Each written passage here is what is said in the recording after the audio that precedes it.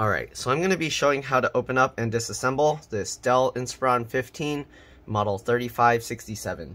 Alright, so we're going to need a PH1 or JIS1 screwdriver. Okay, and first thing we're going to do is remove the battery. So just slide this tab to the side.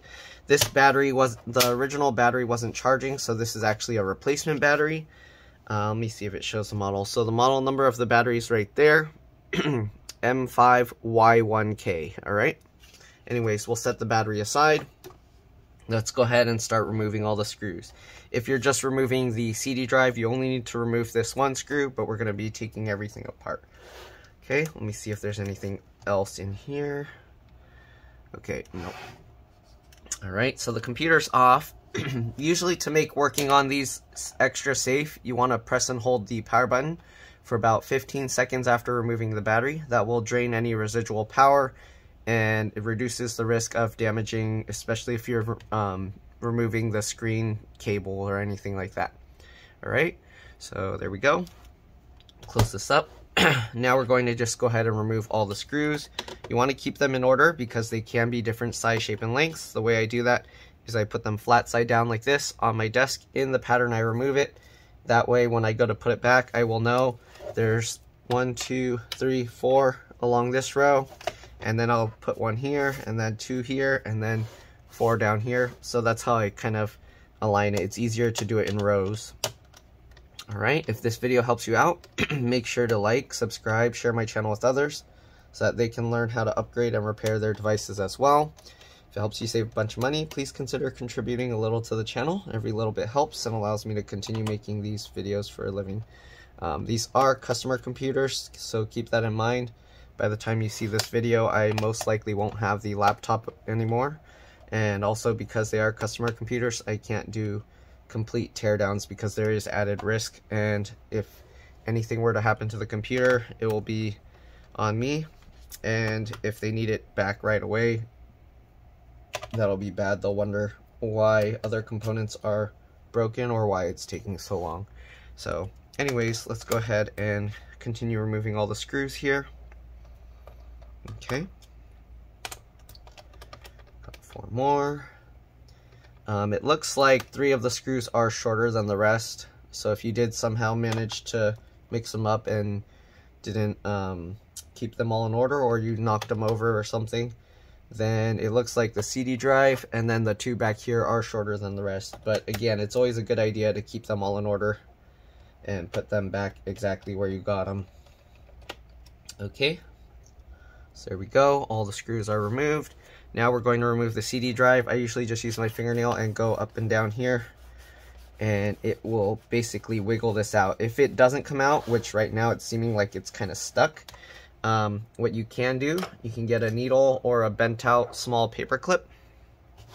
Okay, and on the side here there's a little hole. Okay, you can actually get the needle into that hole, and then you kind of just wiggle it around and it'll pop the CD or optical drive out. Once you do that, open it all the way as far as it goes, then you can grab the rails and you can use that to help you pull it. Okay, so there we go, and we'll just close this and put that away. This does look like the thinner, I think it's like 9mm or 9.5mm, I don't know. But you can replace that with another hard drive adapter, and you can put another hard drive in this slot. It's a 2.5-inch SATA hard drive. They probably have adapters for SSDs as well now, but yeah, most people would just get the hard drive adapter for the SATA hard drive. Alright, so if you're going to open this now, you want to be very careful. I'm actually going to put the 2 screws in here just to help so that there's no risk of the hinge breaking. So I'm going to put these screws in here. Hopefully you actually watch through to this part, because some people just fast forward over the screws. But yeah, if you do that, you're going to open it very carefully because the hinges will have less screws holding it down inside. And I've seen people break the hinges, not even when they took the screws out. Sometimes it's just the design is bad. Alright, anyways, there's 3 more screws under here. I think we have to switch to a PH0, actually. Oh, no, actually we can remove these. Okay, so don't forget these 3 screws underneath the CD drive. slot as well. If your PH1 or JAS1 screwdriver won't work, you might have to switch to a PH0 or JAS0 screwdriver. But if you do use that, make sure to keep a lot of pressure down into the screw, because you don't want to strip out the screw heads. Okay, so now that we got all those screws out, let's go ahead and open this up. Okay, I'm going to open it. If I remember correctly, on this model we might have to also remove the keyboard, so let's go ahead and see if we can get the keyboard out as well. Usually to do that you want a thin pry tool. Doesn't have to be metal, but usually that works best. You can actually see the little clips or latches there. Let me zoom in a bit more. Okay, so you can actually see the clips where it's holding into place. I like to kind of start closer to the middle, and then I just get the thing in there. You can see it's lifting up. I'll hold that up. Go over to the next one, same thing. Next one, same thing. All right, and we'll just do the rest. Okay, you don't need to use a lot of downward pressure. As you kind of wiggle this, it kind of falls into the right place. Then what you got to do is you pull down on the sides and then pull up, so we're basically flexing it like this. Okay, and that allows the keyboard to unlatch from the sides here. Okay, so just like that. Okay, we're basically bowing the keyboard outwards, so like that. Once you get it up partially, you're going to pull it this way and carefully tilt it forward. Flip this latch up. Let me actually zoom in a bit here. Okay, we're going to flip this latch up. Sorry. And once you flip that up, you can actually lift the cable slightly up and pull it back. All right, so just like this. And there we go. Okay, here's the keyboard. You do want to check your own keyboard. There's actually no screws on the back of the keyboard, so if you just need to replace the keyboard, you don't need to remove any of the bottom screws. You can remove the battery to be safe, but usually you don't need to remove the battery for the keyboard either. All right, so there's the keyboard model information. If you want, you can check your keyboard and then just look that up on eBay or something. Sometimes you can find it on Amazon. All right, you got the connector here for the optical disk drive or the CD drive. We're going to flip this up. This one you want to be a little bit careful when removing the cover, because it will thread through here, so keep that in mind. All right, we're going to take this cable out. Excuse me. All right, now let's go ahead and take all the screws out that are in here. So we got one up here. Again, keep all the screws in order. These screws are different size and shape and length of the other ones from the bottom. So if you mix them up, you can damage your computer. Okay, got a second one over here. Okay, got a third one down here. Okay, and then you got two here. So we got this one up here. And this one down here.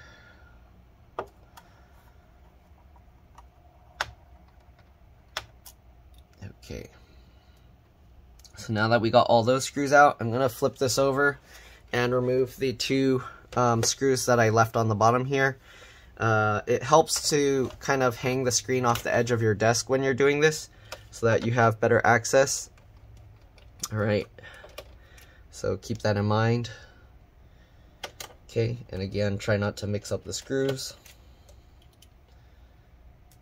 Okay. All right, so let's go ahead and see about, oh, I took out that screw too. Sorry, it wasn't in view of the camera. So let's go ahead and see about popping this cover off. Usually what I do is I'll grab in here and see, let's see if we can pop it up that way. If it doesn't separate from this side, we're probably gonna have to go from the bottom. Yeah, this side it's not unclipping. Okay, so again, now that all the screws are out, the hinge screws are out, you wanna be careful opening and closing the hinges. I actually hold from both sides like this, okay?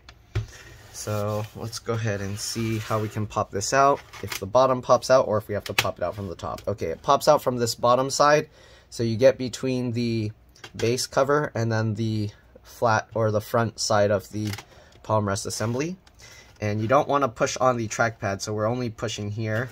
You don't have to use fingernails, of course. You can use pry tools if you want, but I find this is easiest. I don't have to have additional tools that I need to work around and maneuver. Okay, so we're just kind of going around here and popping this out. Let's go around the side. There we go. This front is being a little more difficult, so I'm probably gonna have to hold this out and then hopefully we can pop it. Did I miss a screw here or anything? No? Okay. So we're gonna continue trying to pop this out. Again, be careful not to push onto the trackpad. You don't wanna push that through the computer. So here we go, it's popping out. Gonna go down around the side edge here. Okay. Part of it came out. It helps to kind of hold it pulled out while you're kind of prying up on here. Okay. So we're just going down the edge. Okay, let's go around here and continue. So here you can see it's actually separating from this metal piece here. Okay. All right, I'm gonna continue prying up to here. Sorry, it's hard to get this in view, but come on. Man, this edge is kind of tough to pull out.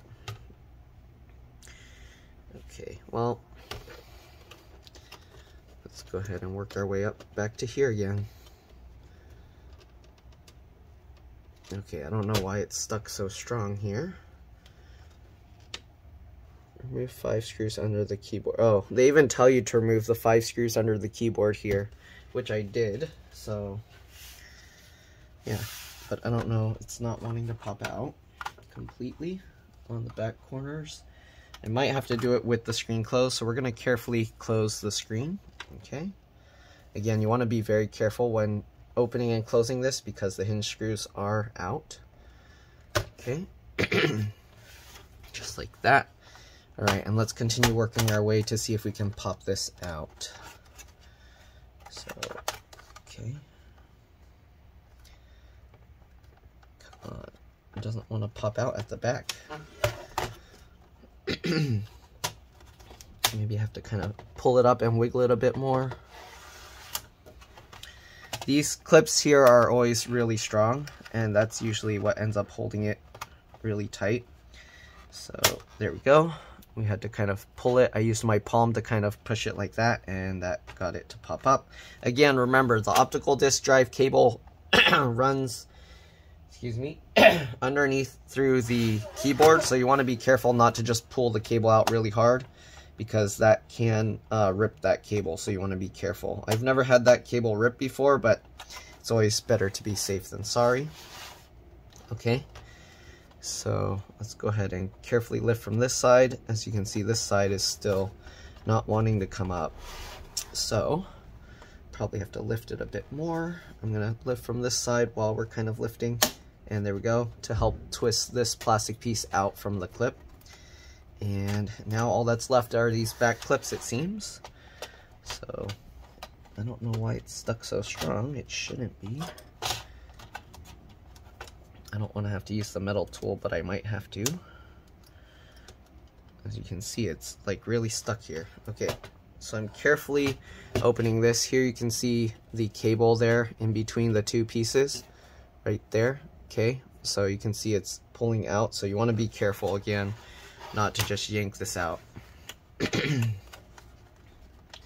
let me try and get my, can't even do it with my fingernail back there, so I don't know what's holding on to this. It's pretty tough. Okay, even like wiggling it like this, it's not moving anywhere. Okay, let's go ahead and try with the metal tool then to get, if I can even get it in the gap. There we go. Yeah, even with the tool in the gap, it's not releasing. Oh, there we go. Okay, we got the clip up. Again, we're going to be careful opening this. I'm going to lift it slightly over to this direction because that's the way the cable is going. Okay, and there we go. So here you can see there's the optical disk drive cable, and when you put it back, you do have to thread it through there, so keep that in mind. All right, looks good. Looks pretty clean in here too. The fan is pretty clean, so it's pretty well kept. There's not much dust or anything in it. Alright, so one thing I noticed, actually let me zoom out a bit so you can see the whole thing at once, and then I can use that as a thumbnail. Okay, so we'll put this right there. Okay, so that will be used as a thumbnail. as you can see, there's actually 2 slots for RAM. A lot of people ask me how many slots there are. I don't know, some people aren't able to tell that there's 2 slots here. Anyways, let's go ahead and pull the tabs aside. The RAM stick will usually pop up like this, and then you can pull it out. Here you can see the RAM is PC4 2400T. All right, this is an 8 gig stick. If you want, you can add another 8 gig stick, PC4 2400T, and that will speed it up a little bit. But the biggest upgrade you can do is to replace the hard drive with an SSD, which I made a video of already. I made a video on how to clone the hard drive to the SSD. That way you can upgrade it without having to do a clean install or manually doing other stuff. There is software you can use to do the upgrade, like after you already install the SSD, if you connect the hard drive externally, but then those are paid software that costs a lot. I use that sometimes just because I don't have to install software on other people's computers. So here you have also the CPU. It's soldered, soldered to the motherboard, or I forgot what the actual term is, but they melt the solder balls to it. So it's basically, you can see these little dots here. The chip is soldered down onto that, so you can't replace it, you can't upgrade it. Technically, if you have the right tools, you can, but nobody's going to be putting in that into their computer. All right, you got the fan here. It looks like only 2 screws holding it in. I don't know if there's anything going under. Again, I don't want to mess around. You got this connector that usually you just grab by the wings here, and you just wiggle it, and eventually it will pop out. Better make sure it doesn't come out. Wireless card is right here. If you need to remove that, it pops up slightly at an angle just like the RAM. You can slide this plastic piece off, and then the antennas you pull up from the tails, it'll pop them out. LCD LVDS connector here. This is for the screen. As I mentioned earlier, you want to press and hold the power button for about 15 seconds after removing the battery before you mess with this cable. You got a standard CR2032 BIOS CMOS RTC real-time clock battery, whatever you want to call it, right there. Alright. This connector is for the touchpad or the trackpad, so if you wanted to disconnect that for some reason, you can. The only time you would disconnect this is if you're removing the whole motherboard, because you can't even replace the trackpad unless you do that. Alright, you got this cable running underneath the hard drive over to the I/O board, which is for the USB headphone jack and the SD card slot. And then you have the power button with a cable right here, so if you break the power button, that's nice, you can replace it. Again, as I mentioned, the hinges, you can see there's only 2 screws holding here and 1 screw holding here. So if you open and close this and you're not careful, this can actually break at these plastic points, because the screws are only holding on this thin spot like that, so when it twists, it can actually rip it out. So normally you want the whole thing with these screws, so that way when you open and close it, it's holding like this, so when it turns, it actually will grip everything. So keep that in mind if you are working on this, opening and closing it, that these screws can come loose. And usually I actually will put some red thread locker there so that they don't come loose. So that's what I'm going to do. You put only a little bit, and that'll prevent these from coming loose. I've seen a lot of models where these screws come a little bit loose, and because of that, it ends up breaking itself. So, oh, my thread locker thing is somewhat clogged, so let me clean that open. Okay, give me a second. Where it is? Okay. Sorry, I need a piece of paper to clean this. Okay. Just gonna clean off the end, and hopefully that will unclog it. Huh. Uh-oh. My thread locker is clogged. Okay, I need to unclog this, so let's poke a hole through it. Okay. Alright, so now we're gonna go ahead and put the red thread locker on here. You don't need much, not even a drop. I don't know if you can see, put very little. Okay. I'm gonna put this screw back in, and we're gonna do this for all the internal screws just so they don't come loose. Okay. You don't have to do this, but it does strengthen the hinge, because I have seen some of the hinges fail and it's pretty bad when they fail. So the good thing with this model is even if you kind of break these, at least you'll still have these two or these two over here. But again, it's best to also have these screws closest to the hinge where the actual hinge is, which is right there, all right, and right here. So if you break the screws, it's actually will weaken the design quite a bit, all right? So keep that in mind. All right, so let's go ahead and put this back together. We just got to put the SSD in now. The customer wanted a complete clean install, so that's what we're gonna do. Let me see if there's anything I missed. You got the speaker connector here. The wire goes out and then over to both speakers. The speakers aren't held in with anything. You can actually just wiggle them and pull them out, but again, I'm going to leave them there. And oh, one thing I forgot to mention is the DC jack or charge port is right here, held in with one screw. Cable runs along here and then goes under the motherboard. I believe you can actually pull this out without taking the motherboard out, but it's a little bit tricky to push the new one back in because it is slightly underneath the motherboard, okay? You will have to remove this screw and flip this hinge up so that you can get underneath and pull this out. But other than that, I think that's all there is to this. Let's go ahead now and remove the screws to swap the hard drive to an SSD. The customer again is asked me to do a clean install and then just migrate their data over. So that's what we're going to do, so that way they have a clean Windows setup. Alright, so there's 4 screws holding this hard drive bracket into place. Okay, probably should zoom in a bit here. Let me see if I can do that without knocking all the screws over. Okay, so we got those 4 screws out. Sorry, no, it's wobbling. There we go. We're going to pop up this latch that's holding the hard drive connector in place. Okay, just like that. All right, once we got that up, we're going to grab this, pull that out. I'm going to lift this hard drive out, and we're going to transfer this metal bracket out, which is being held in with 4 screws. If I didn't mention already, this is a SATA 2.5-inch hard drive. Again, you can upgrade it to an SSD, 2.5-inch SATA SSD. They do label this HDD, but that doesn't mean anything. That's just where the hard drive goes. So yeah, they use those interchangeable solid state SSD. HDD is just this, usually refers to a spinning drive, but again, you can have a solid state and you can just call it solid state hard drive. People will know what it is. Okay, so now that we got those 4 screws out, we're going to flip this over and drop the hard drive out of there. Okay, so it was like that. Make sure you don't flip it over upside down.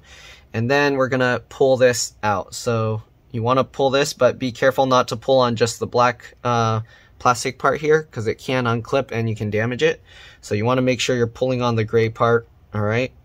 If it's stuck, the easiest way to do this is you pull it out slightly and then get a thin tool into this gap here where it forms, okay? And then you can actually pry it out from there. As you can see, I just used my fingernail, but you can use whatever. As you can see, I pulled that out just like that by sliding my fingernail between the gap. Okay, so we got the connector here. Let's go ahead and get the SSD. So they asked for a 1 terabyte SSD, so we got this 1 terabyte SSD. Okay, if you need a link to it, just let me know. All right. Okay, so we got the SSD out. Comes in nice packaging. Okay, I'm gonna put their old hard drive in the packaging. All right, so there we go, old hard drive and the SSD. So we're gonna now connect the SATA connector onto the SSD, just like that. Again, be careful, this cable's pretty fragile. Okay, we'll drop this in now. And we'll get these 4 screws back to hold the SSD into place. The SSD is a little bit thinner, so you do have to kind of hold it up so that the screws align properly. Okay, and I'll usually loosely fit the screws first. That way I can get all 4 screws in at the same time. If you tighten it right away, you might have to loosen it so that you can align the screws. Okay, so here you can see this screw is not lining up, so you have to push the hard drive out slightly. Okay, and this is because the SSD is a bit thinner. All right, let's go ahead and get this in. I believe this is about 7 millimeters thick, and the original drive I think is like 9 or 9.5. So the old hard drives are 9 millimeters. All the new SSDs are 7 millimeters. I don't know if they have thinner ones, they might, but they're usually this size and form factor. Okay, so now let's go ahead and get this back in. I'm going to get the connector into place. It's easier to do it while the hard drive is up like this. Flip the latch down, drop that into place, and we're going to now put the 4 screws back into the hard drive or SSD bracket. All right, get those 4 screws back in. Okay, make sure not to push down too hard here, but you do want to make sure the screws are nice and tight, because if the screw is loose, it'll eventually wiggle completely out and you can actually damage your computer if it rolls around inside. Okay, so make sure those screws are tight. If you want, you can add a tiny bit of thread locker as well, though they already put thread locker on these screws. If you can see, it has that blue stuff, that's thread locker. Okay, but yeah, if you want it to hold extra tight, you can add more thread locker. And again, you want to make sure that those screws are nice and tight. Okay. All right, so that's good. Let's go ahead now and put this thing back together. So we got all of this out. Let's zoom out here. Okay, we're going to move that out of the way. All right, and let's go ahead now and put back the bottom cover. Again, it's very important that you get this into place first.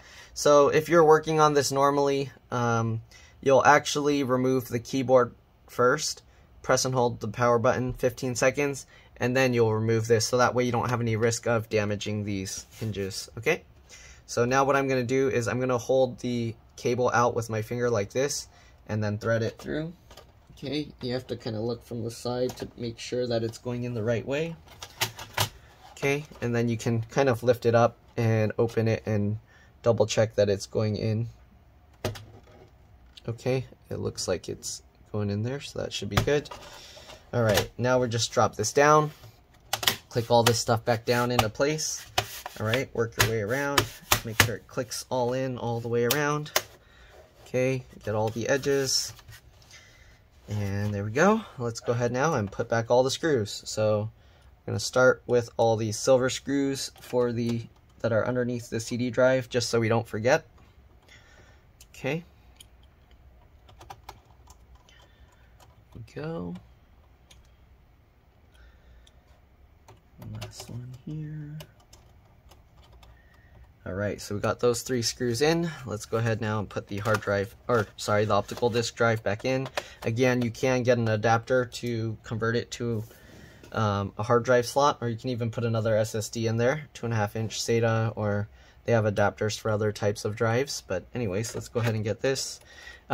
Keep in mind though that this slot is only for SATA type drives, so any adapter you get will be SATA anyways, so you don't need to get one for an SSD unless you just want it to be future proof if you want to move the SSD to a new computer later.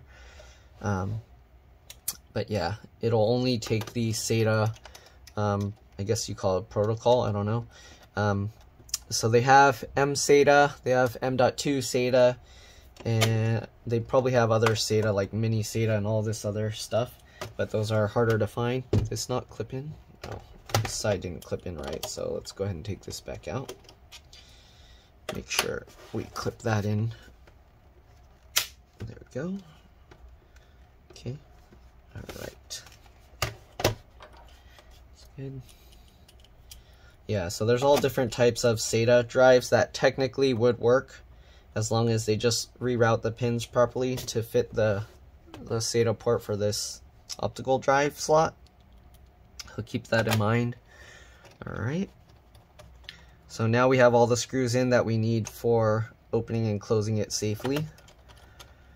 So technically you can just open and close it right now. But we're going to go ahead and get all these screws in. Oop. Okay, and the last 4 from the bottom. Then we're going to flip it over, put the keyboard back, and then put the battery and power it up. I'll actually show you how to boot from a Windows installer, just in case. After that, it's pretty self-explanatory. Windows kind of guides you through how to get everything installed and all these settings that you want. Alright, so I got that, and last screw here for the bottom. There we go. Alright, let's go ahead and reinstall the keyboard. I'm going to flip this computer over. Okay, lift this thing back up. Here you can see the optical disk drive, so let's go ahead and reconnect that as well. Let me actually zoom in so you can see the reconnecting of the keyboard and that cable. But basically it's the same thing. Make sure this latches up. If you can grab the blue tab instead of the cable itself, and that will help you guide it. All right, there you go. And then once you get that in, flip the latch down. All right, we're gonna get the keyboard connector, same thing, make sure the latch is up. This one, you can't really grab the blue tab, so you have to hold from here. It goes in slightly at an angle, like up like this.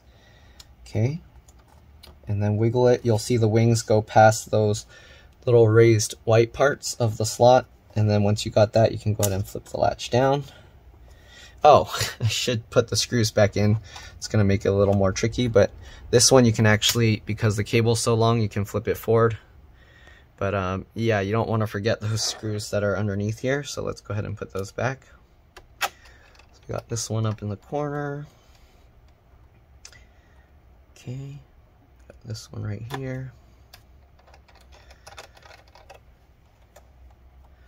There's one underneath the keyboard cable, so I'm gonna have to move that out of the way and get that in down there.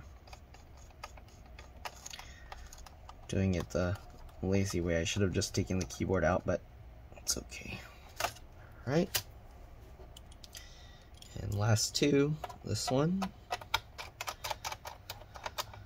This design is nice because the keyboard cable is so long, so you can actually maneuver it really well, as you can see. You don't want to get more creases into the cable though, excuse me, because you can damage it that way. So yeah. Alright, we got all the screws in. Let's go ahead and get the keyboard back in. So we're going to flip it over, and just like the opposite of before, we're going to slide this part in first. Okay, make sure all of these little legs go under. Alright, once you got that, it helps again to pull the middle up and then work your way along the sides first. So just like this. Alright, once you get that clicked in, you can go along the top and click everything in, and we're good to go. We're going to close this up, put the battery back in. Alright, the battery goes in backside first, like this. Swing it downwards, and then push it down into place. It should just click. Wait, is it not going in right? There we go. Alright, and it clicks into place. Flip this back over. Let's go ahead and power this thing back up. And we're going to install Windows 10 on there. So we're going to go ahead and get a bootable USB. This, I have Windows 10 installed on it. If you need to know how to create a bootable Windows 10 USB, just let me know. I'll send a link for that video. You can actually create it from Microsoft for free. But you do need a USB, I think at least 16 gigs. Alright, so let's go ahead and plug this in. We're going to power it up. And what we're going to do is we're going to press F12 to boot into the device boot option. So we're pressing F12 right now, and it says preparing one-time boot menu up here. Here you can see the boot menu. And we're going to boot to my SanDisk Cruiser, which is my USB flash drive. Okay. So here you can see now it will go through. If you only put Windows 64-bit, it won't give you these options. It'll just automatically load this. So keep that in mind. Yours most likely won't show those options because most people will never install Windows 10 32-bit. I just have it on there in case somebody has a super old computer and wants me to install that.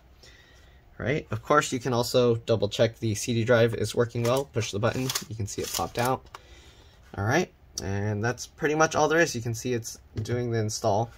Then just go through, actually I'll go through what I normally do. It's like this. Usually I don't even use the trackpad or the touchpad or trackpad. I just press tab 3 times, press enter to go to next, press enter to install now.